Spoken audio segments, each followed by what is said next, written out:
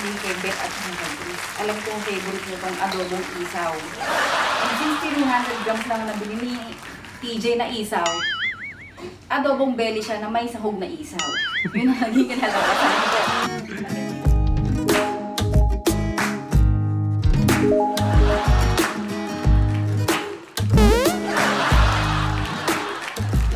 Again, may isaw siya. Look at that. Oh, di ba?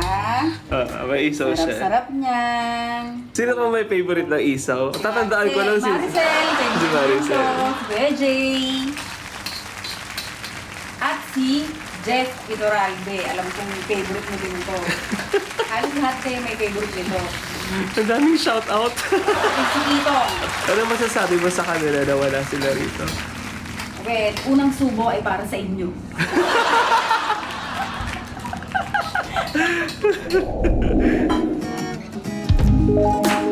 Pinabutin ng bawang yung chop into small pieces. Ilang madam. Tapos paminta.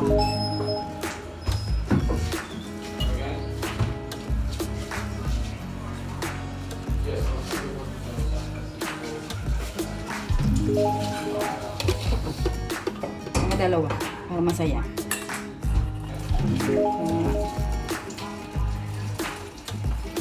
And water. Gawa na yung sauce natin ng adobo. Ganyan lang kung maggawa ng adobo. Piniprepare ko muna yung sauce.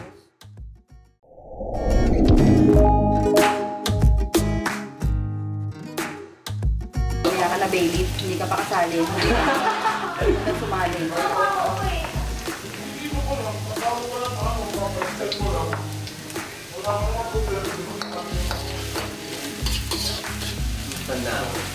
Yan.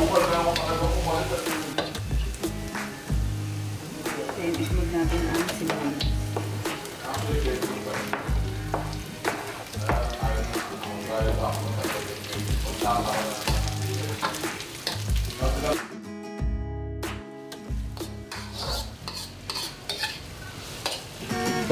Ilalagay na natin ang ating pork belly. Sabay lang sila.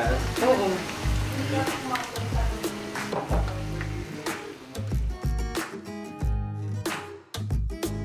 So, kuha tayo ng paminta.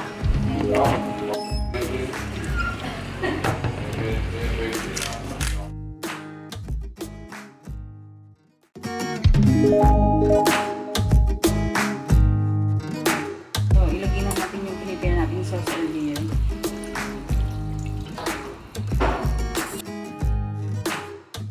Pagkulo niya, ilagay na natin yung chicken cubes. Yung? Chicken cube. Chicken talaga? Oo. Bakit hindi pork? Ayoko. Mas gusto ko chicken, mas malasa siya. Talaga ba? Oo. Kaya sa beef? Yes.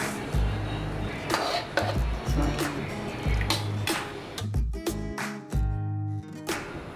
pag kumulo na yan, at lumobo na yung mga bituka, gugupit-gupitin na natin siya na maliliit. Alam mo, simple-simple lang, no? Pag ginawa ko, same steps, iba lasa. So, try ko na yun, nagluto kami dati. Same steps, iba lasa.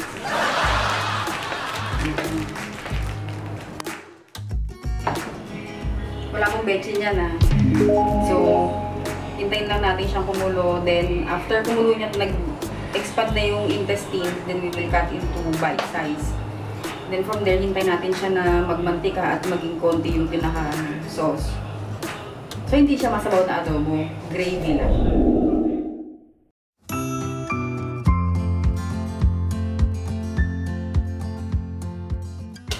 Nakita nyo kanina nag-expand na yung, kanina flat pa yung, ano, diba, yung intestine. So, ngayon nag-expand na siya. So, ang gagawin natin ngayon, gupitin natin siya ng bite size.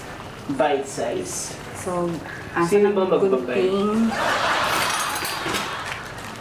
Asa ng gunting natin, DJ? Ito.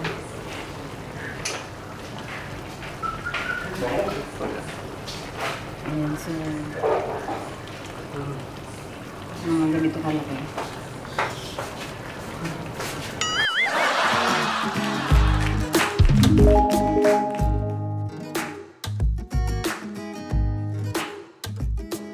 Tikman mo na, Liz, kung anong lasa niya.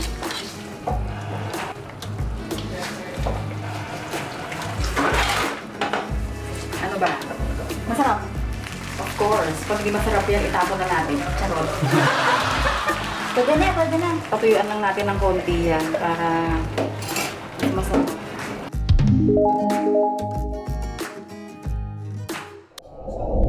Ito na siya yung nasa gravy form na. So, hindi, na-reduce na yung pinaka-sauce niya. And, masarap na siya. So, dapat ganyan yung pinaka-gravy lang. Hindi siya yung tipo naman sa baon na adobo. Diba?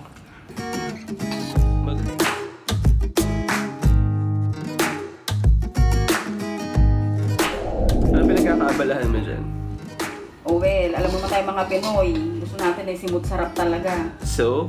So, ang bahaw, para sumarap, isangkot siya mo sa pinag-adobohan mo. So, may instant adobo fried rice ka na.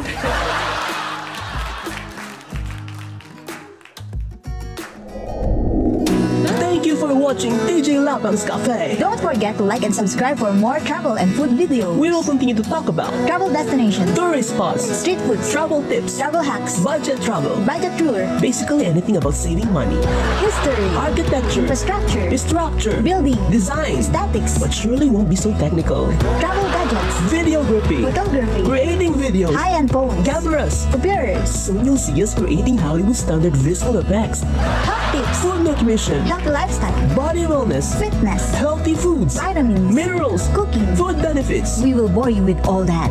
financial management, Financial tips, insurance, car insurance, life insurance, death insurance, health insurance, house insurance, fire insurance, calamity insurance, and even your love life insurance, loans and investments, cars, mortgage, credit card, credit, personal injury, Bitcoin, cryptocurrency, World Bank, economy, banking and finance, money, dollars, lawyer, math, science, chemistry, physics, archaeology, astronomy, evidence,